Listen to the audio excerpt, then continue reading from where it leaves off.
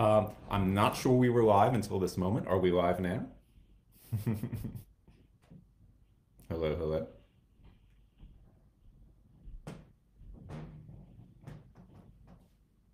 Ba, ba, ba, ba, ba. Yeah, apparently. Okay, we're live now. Let's try that again. That is the first of what I hope are not too many technical glitches. I'm Paul Lucas of UniWatch. This is my first Facebook Live event, so hopefully you can be a little patient with the technical issues as we get them sorted out. Thank you so much for joining me. And I thought I wanted to take advantage of the live streaming capabilities of Facebook, and also, people are bottled up inside because of the pandemic and because of winter. It's really cold here right now today, and so what I thought I would do is first take some questions from you guys, which you can post and which I see. Yes, I can see questions as they're being posted in comments. So you can comment on this live stream, and if you have a question, I will try to get to it. And to give you guys some time to post questions, I thought I would spend a little time showing a few items from my vintage jersey collection. If you're a longtime UniWatch reader, you know that I don't actually buy retail jerseys. I'm a huge, huge Mets fan. I'm a big 49ers fan. Go Niners this Sunday against the Cowboys. But I don't buy, Mets apparel or Mets merchandise or anything like that, or 49ers apparel. I am much more interested in things from uh, like factory softball teams or high school teams or things like that, because I think they have more interesting stories to tell, and each one is a little piece of history.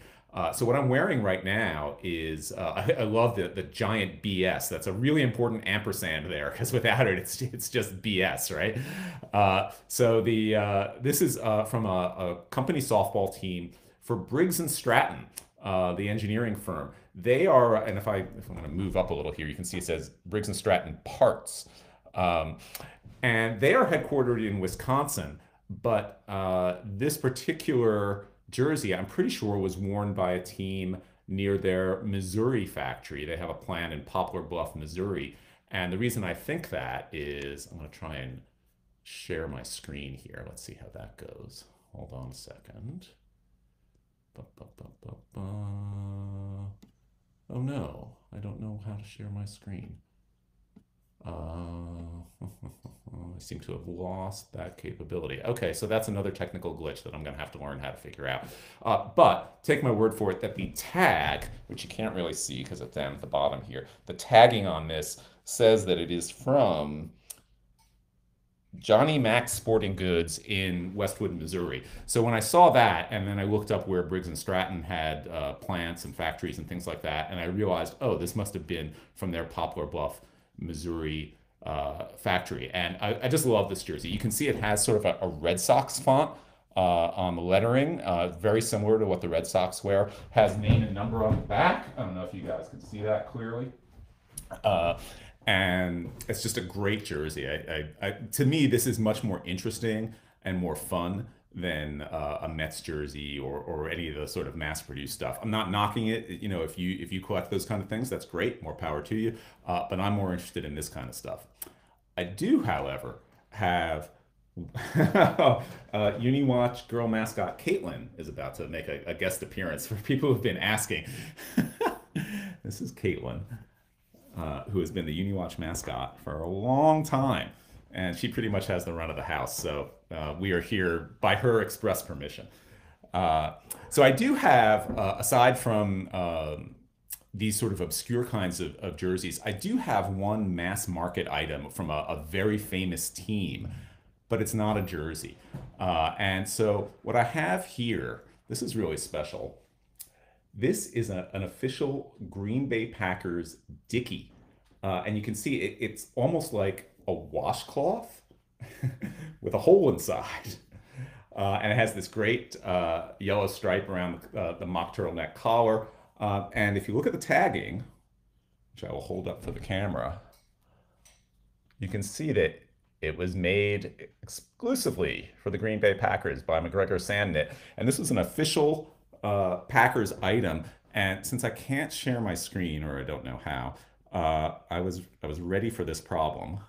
And so here This is a photo of Packers running back Donnie Anderson in the aftermath of the Ice Bowl in the Packers locker room, where they are celebrating beating the Dallas Cowboys in the famous Ice Bowl game in 1967. And he is wearing a Dickie just like this. And then here are quarterbacks Bart Starr and Zeke Bratkowski. And you can see Bart Starr he's also wearing the Dickie under his shoulder pads. And so this was an official team issued item for players who just wanted like a collar, a little more warmth for a base layer with a collar to protect their neck. And I just love that there was that specific an item. I've never seen these for any other team but the Packers, but it's just an amazing item. I did wear this once. Not with a jersey, but just like under my like a flannel shirt when I was at a bar in Wisconsin, and it was on a Sunday, and everyone was watching the Packers game, and I got a kick out of the idea that amidst all these Packers fans, I was the one who had this really special piece of game issued Packers gear. So that's sort of a choice item from my collection. But most of the things I own are not from teams like the Green Bay Packers, not from big top level pro teams. Here, this is also a Wisconsin item. This is a heavy flannel baseball jersey from what was then called Wisconsin Aluminum Goods. They eventually became Miro, which is a pots and pans company that I think is still in business. They certainly were in business as recently as 10 or 15 years ago. And you may own some Miro pots and pans in your kitchen. And I got this at a Wisconsin thrift store around 2000. And I had just started doing UniWatch in 1999. And what really struck me about this once I got it home and looked at it, and at the time I was still learning a lot. I knew a lot about uniforms, but I was still learning a lot of the terminology and a lot of the details that we now take for granted. And one thing I noticed was that the lettering on the word aluminum, the way it was, I didn't know the term vertically arched yet. That was a new phenomenon to me. But I noticed that the two, let me reach here, that the M's and the U's in the word aluminum were individually cut. They were custom cut based on their position within the word. And I realized, oh, that's different than just fanning the letters out, letting the letters stay all the same, and just fanning them out. That their position within the word aluminum depended or determined how much of a slant they had, and that was my introduction really to the concept of vertical arching versus radial arching. And once I realized that, then I sort of investigated and I talked to some friends of mine who knew about typography, and that's how I learned the difference. And at that time, of course, there were still more teams, especially the Atlanta Braves, who used vertically arched lettering on the players' names on the back of the jersey. And I had sort of noticed that, but I hadn't really put it together in my mind how that differed from other teams that use the more conventional radial arching. And so this jersey, that Wisconsin Aluminum Goods jersey, that was sort of a formative moment for me when I acquired that jersey and noticed the lettering. What else do I have here? This is something I got off of eBay a while ago. This must be about 15 years ago. This is a Teamsters softball jersey. And on the back, you can see that the secretary and treasurer of this Teamsters local was Jackie Presser. And that's what makes this particularly historically significant as a jersey. Jackie Presser went on to become the president of the Teamsters. He was also an FBI informant. He was also indicted for all sorts of things, as so many Teamsters presidents and high officials were. And so this is sort of an interesting piece of American labor history. I usually wear this on Labor Day, in fact, because it seems appropriate. All of these fit me. I only acquire jerseys if I can actually wear them. I know some people feel differently about that. They just like to own things to own them, and that's fine too. I'm just saying, for me, I only buy things that I can wear. This is a really nice cotton flannel, not wool flannel, a cotton flannel jersey from you can see it says City Bakery, Red Devil City Bakery. What I love about this one is that the lettering, let's see if I can get it close to the camera. The lettering is just beautifully chain stitched. It's just gorgeous chain stitched work. Even the white lettering here is nicely chain stitched. Really nice piece of craftsmanship on this jersey, especially for something that was, just for a bakery team.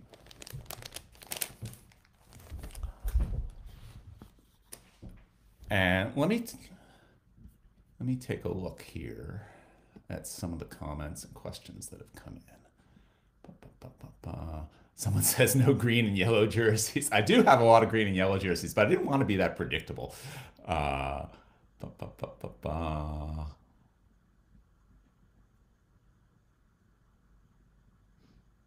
Not a lot of questions, actually. Feel free to ask questions, people. I will do my best to answer them. I also have a bunch of these. This is a warm-up jersey for a basketball team. And these were really popular around the 60s and early 70s. They're all made of Doreen. They tend to be the ones where it just has sort of a half zipper. And Doreen is a fabric that's not used anymore. It's usually a mix of cotton and rayon. It has a real sort of sheen or shininess to it, and it's somewhat stretchy.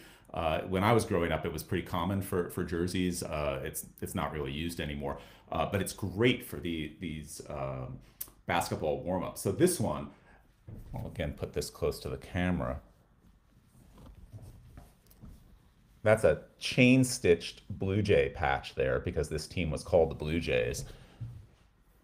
And it was for a high school, Delphos St. John's, which I meant to look up and to remind myself where they're located. But the school still exists. It's a high school, Catholic high school, and I can't remember where they're located. But their teams are called the Blue Jays. And it's just a really, really nice jersey. And then I have this one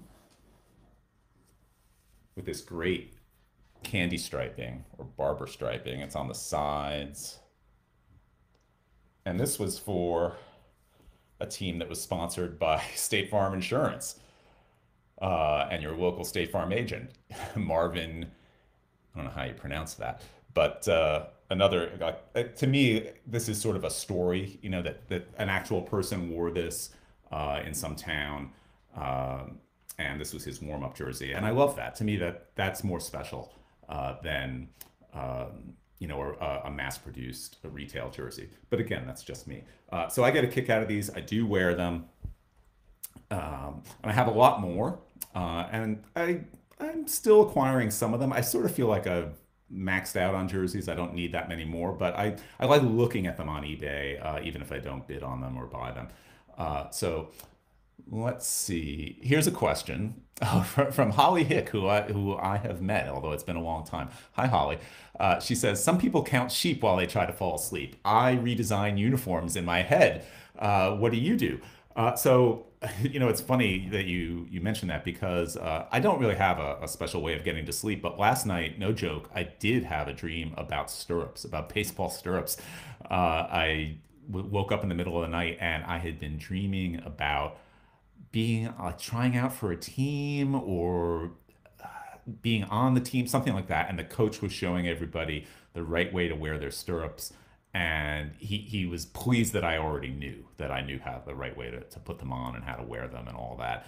And I tweeted about that today. I mentioned that I had a dream about stirrups, and somebody said, a lot of people said actually, well, that's what happens when you love your work. When you love your job, you dream about it. And actually, in my experience, when I've hated my work and when I'm stressed out and have anxieties about work, that's when I'm more likely to dream about it. But I don't have any anxiety about stirrups. I'm pretty sure this was my first stirrups dream.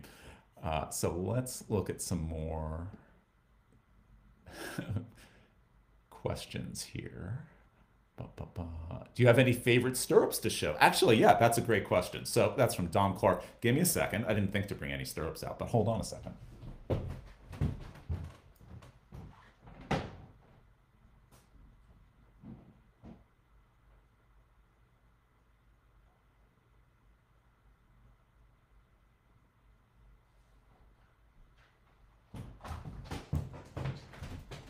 Hey, that was some compelling Facebook Live content right there when I walked away, wasn't it? So I am back, and I got a bunch of these heavy wool stirrups. These actually are the ones. Do I have both of them? Yeah.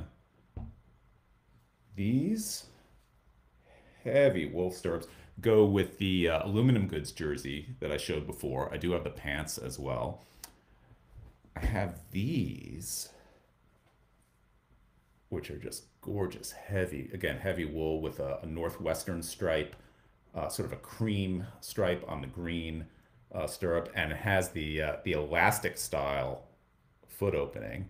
So this probably was from like the 30s or 40s, I would guess. And this actually, this still has a tag on it that I haven't had the heart to remove. I don't know if you guys can see it.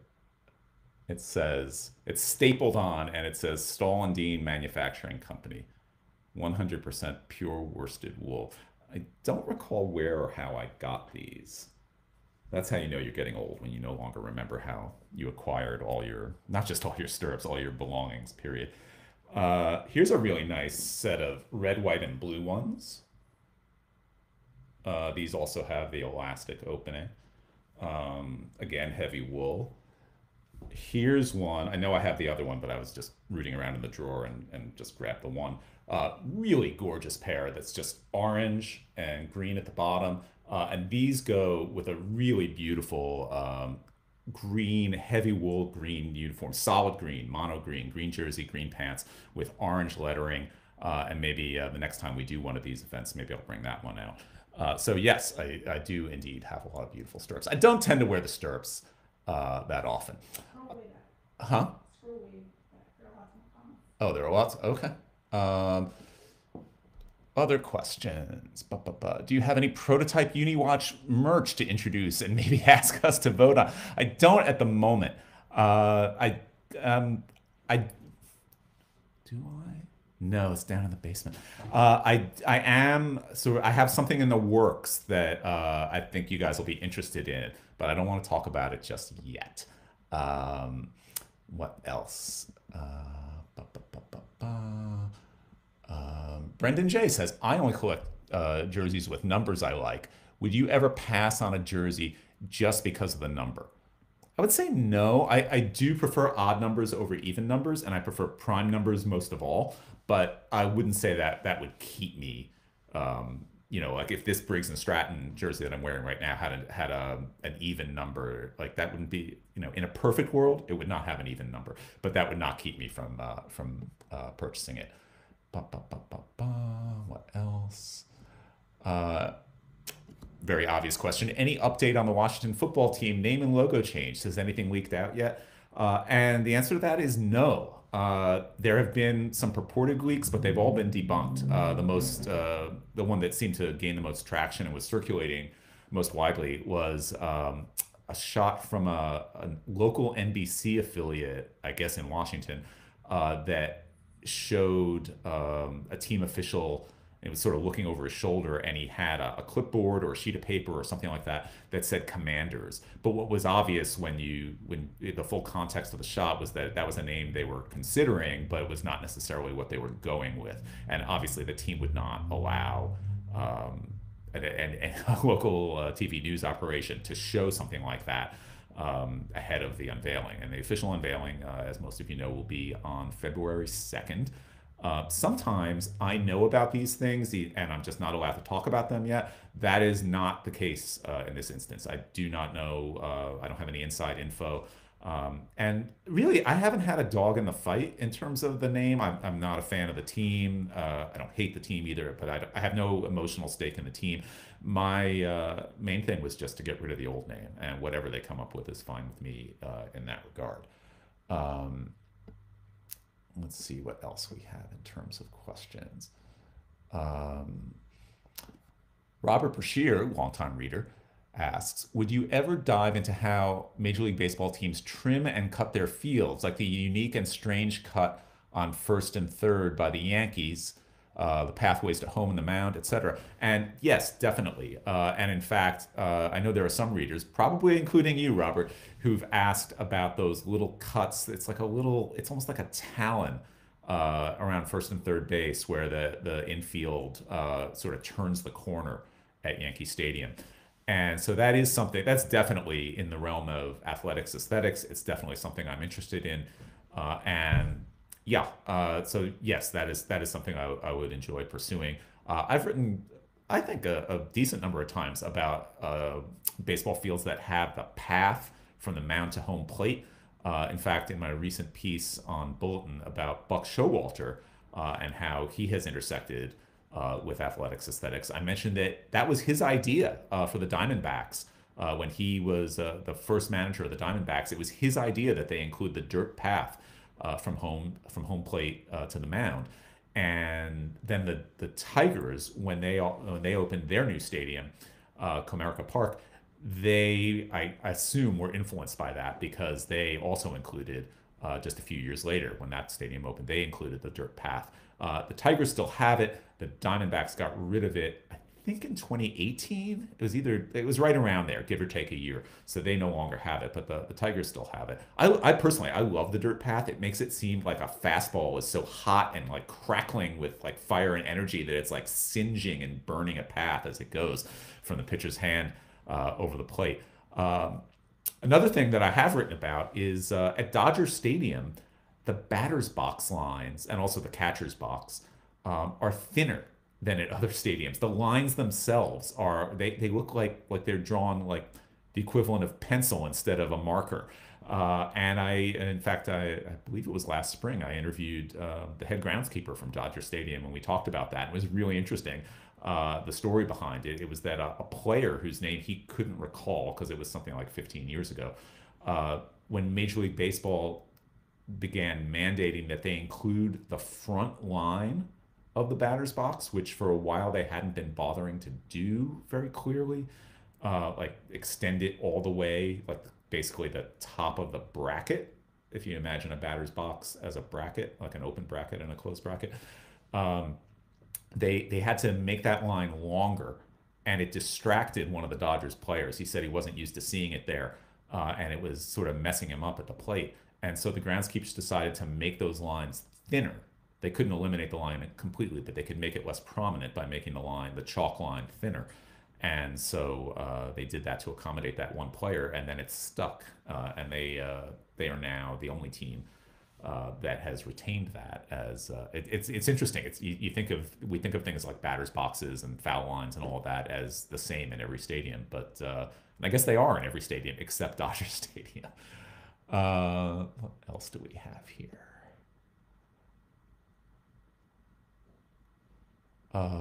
Demetrius Thompson asks, any Negro League jerseys? No, I do not have. Well, again, I tend not to buy retail jerseys, so and obviously there aren't any game used Negro League jerseys floating around. At least I don't think so.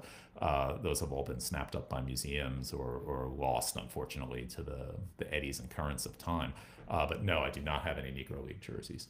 Um, Demetrius Thompson also says, save this video, I'll watch the rest later. So yes, I will do that. Um, ba, ba, ba, ba, ba. Damon Hill asked, do you know whatever happened to straightcashhomie.net?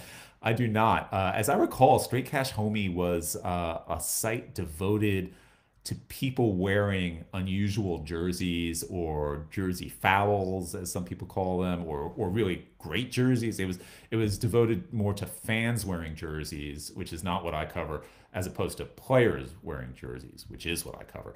And I don't know who was behind it. I never was in touch with those people. I do remember briefly when I was at ESPN, when Page Two still existed, they got my editors got the Straight Cash homie guys to do uh, like a post or an article or something like that, and I was like, like I thought I was the uniform guy. Now they're bringing in these guys, but I guess it either didn't go well or for whatever reason, I believe that was just a one-time thing.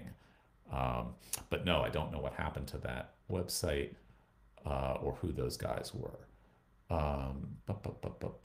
Stevens Santangelo adds, and yes, I should have mentioned this, that the path from home plate to the mound, or from the mound to home plate, began because a lot of baseball grounds were also cricket grounds, and that path gets worn out during cricket, and so that's where that comes from.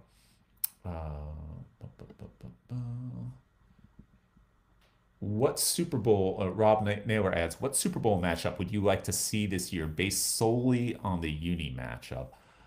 Uh, Solely on the uni matchup.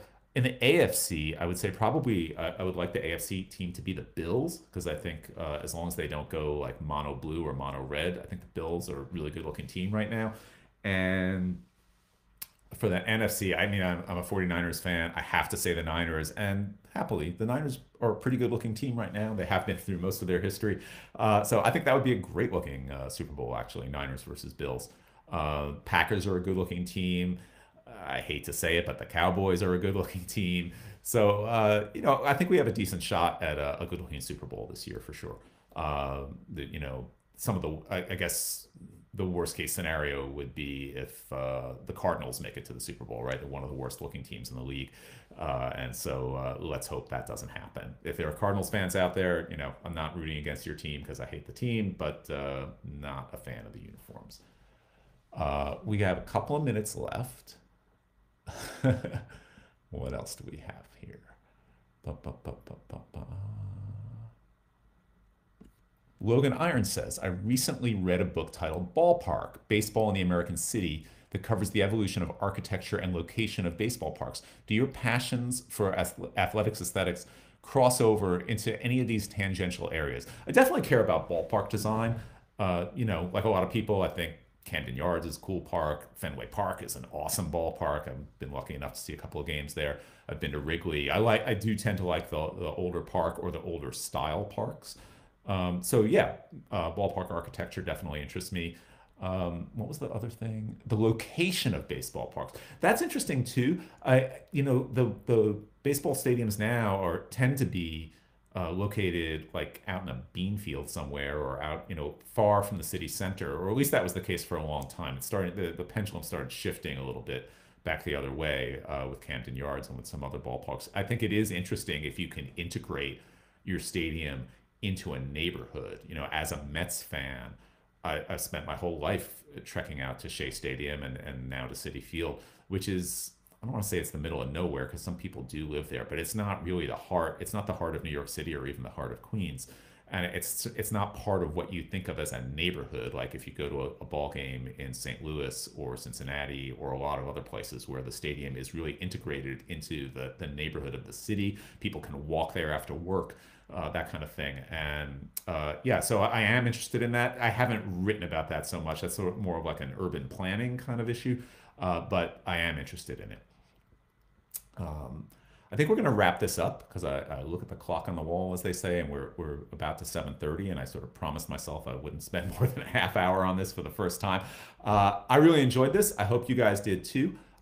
Feel free to keep leaving comments about what you liked, what you didn't like, because if I think I'd like to do this again, and I want to do it in a way that makes sense for all of us, that you guys enjoy it and that I enjoy it too. So feel free to say what you'd like to see next time, what sort of content you'd like to have, and hopefully we can make this a regular or at least a semi-regular thing. Thanks so much. I appreciate all of you who tuned in and left comments and left questions.